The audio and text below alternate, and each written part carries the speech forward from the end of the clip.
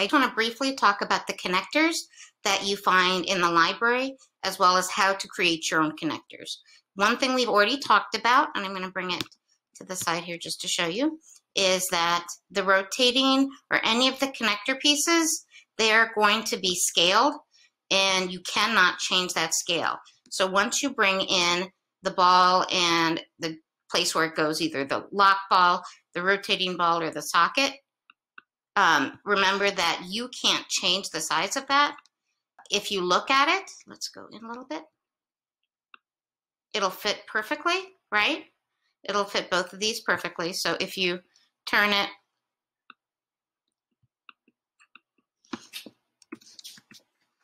it'll fit in there perfectly, and then it'll move.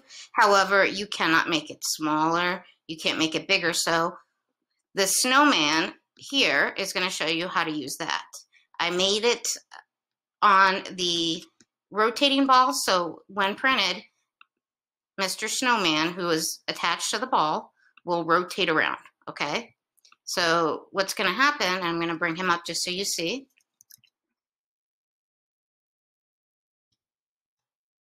I have him disconnected here just so you can see there. So he's going to print on top of this, so they'll be fused and grouped, and then this will be in here so that it can rotate around inside of that, and that should hold it up, okay? Now, the other thing I wanted to show you,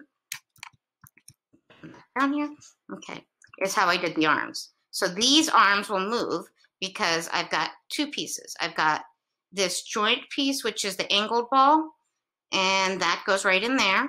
And then I put this piece, which is the socket. I think I used the support socket, I think. And then the ball fits right in there. Then you can bring whatever piece, and in this case I brought the arm, and I'm going to connect it there, group it with the hand, of course. And if I really wanted to go crazy, I could also, of course, put the hand. Now, the one thing that concerns me about this is that you're not really learning how to make the connector work. You can kind of see how putting the ball into the socket will make it work, but I also wanted to show you how to create your own connectors to make things move. So on this one, on my letters, I'm just going to show you, while they're a whole, what I did here. So if we look, let me get in there a little bit. There we go.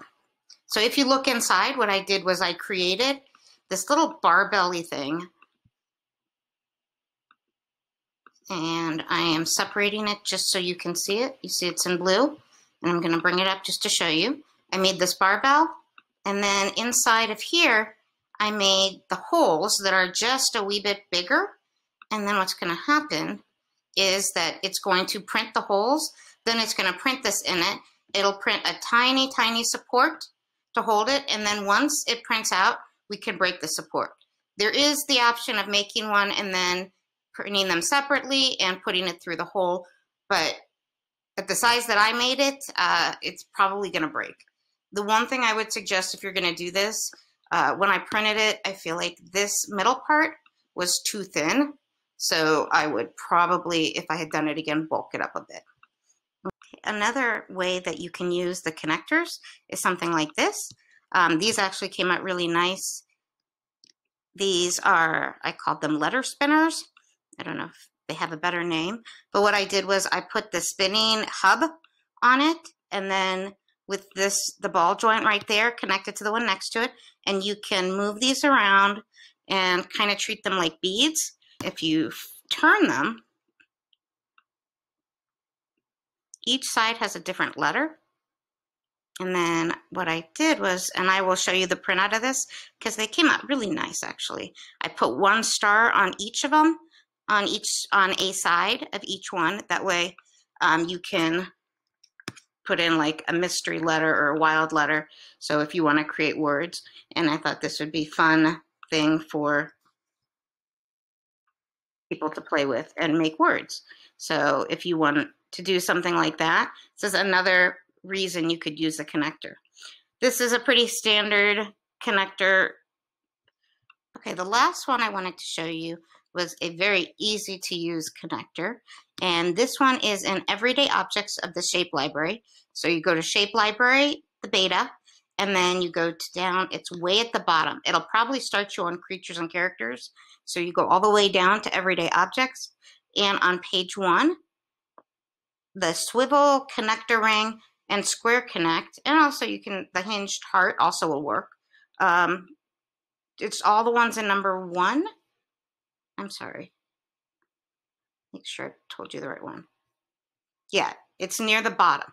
And the chain link you can use if you want to make it longer, but I didn't use it. So what I did was I made my shape, put my connector on. And on this one, I would suggest actually printing the whole thing together. So what you're going to do is attach this to it, and it's already set up that when it prints, it'll spin, and I'll show you how this came out. This one was a little bit different because I had to use the socket as well. Let me put this up. So for this one, I added the socket, but it also will spin. So if you see, that's a spinning hub right there. And then the last one, pretty much the same. I just kind of played around with the colors, but of course, remember that the colors will not change. So these here you can use, and they also are going to be, it says it's compatible. However, it is not going to be completely kept to scale. So you do have to be careful of that. So if I use this one and I use this piece, you see how this doesn't move? This one here, you can change the scale. So be very aware of that and make sure that if you are going to use these pieces that you keep it to scale, because if I put it in there, it's perfect. However, if I change the scale even just a little bit, that's not going to fit.